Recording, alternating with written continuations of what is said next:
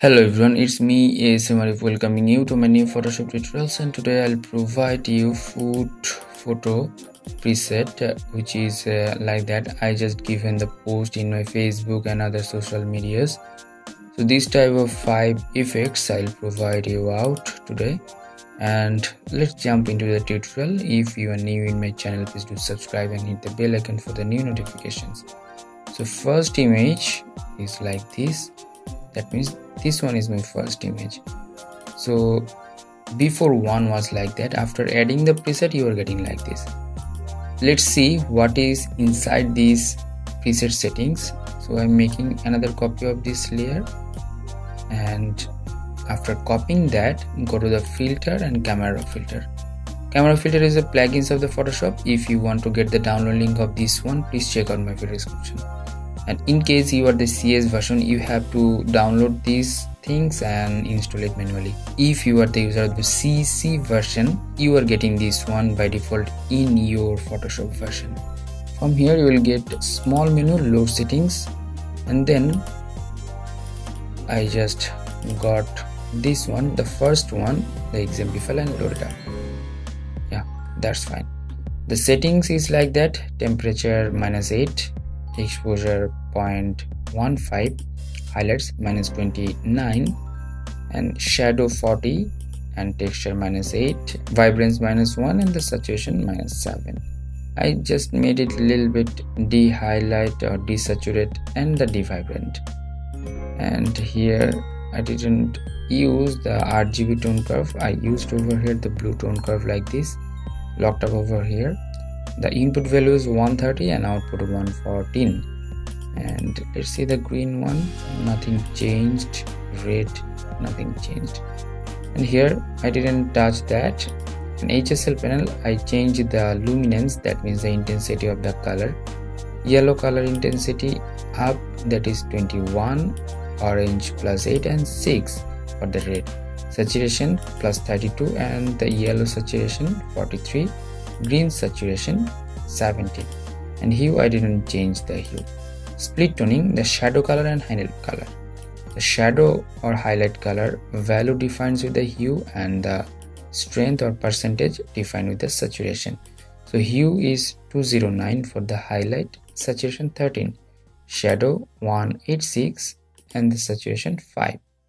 No lens correction issues over here, and the effects I didn't touch that. Calibration I didn't touch that, and hit the OK button. So you're getting the changes before one and after one, and making it save. Let's see this one. So changing it up, the before one was like that. After adding the preset, you are getting this one is so shiny and like that. So let's check out the settings of this one. I'm making copy, another copy, filter, camera filter. Again I'm telling you that in a Creative Cloud version you're getting this camera filter, that means these plugins by default. Otherwise you have to install it manually. Please check out my video description for the download link. And here go to the load settings options. Number 2, I'll import this one, load it up. Yeah, you're getting like that. The before image was, if we analyze, before image was not enough highlight and other stuff, but in this image you are getting the shadow, highlight and other steps properly with the split toning. That means if I consider the split toning 209 and 13, and the shadow 186 and saturation 5, that's fine. And hit the OK button. The before one and after one, saving this one, and after that this one. Before image was like that, too much highlighted, overexposed, but in this image you are getting all the things in your control. This one is number 3 preset. Let's check it out. Here filter, camera filter, then the load settings options. From here number 3, yeah, here I made the highlight down, and the blacks and whites I just adjusted these things. Whites +39 and the blacks -40.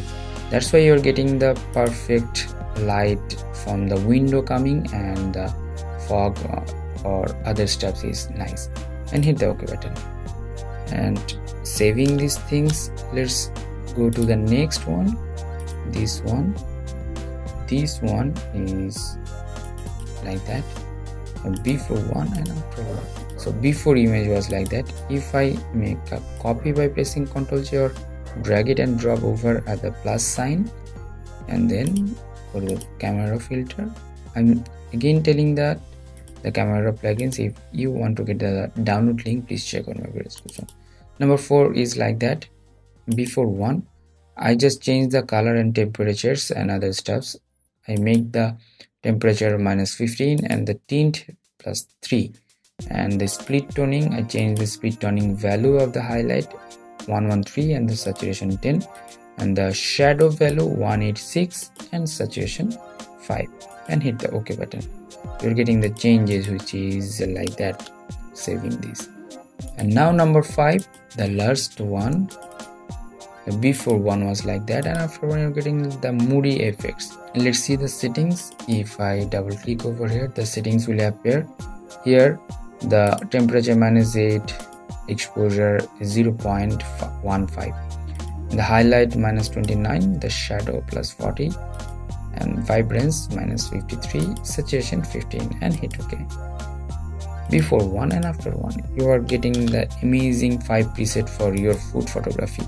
Hope that it will help you out to make the photography level in the next, and it will help you out to make your photography editing easier. So thank you so much. Thanks for watching my video tutorial. If you have any kind of question, query or comment, please do comment in my video comment section.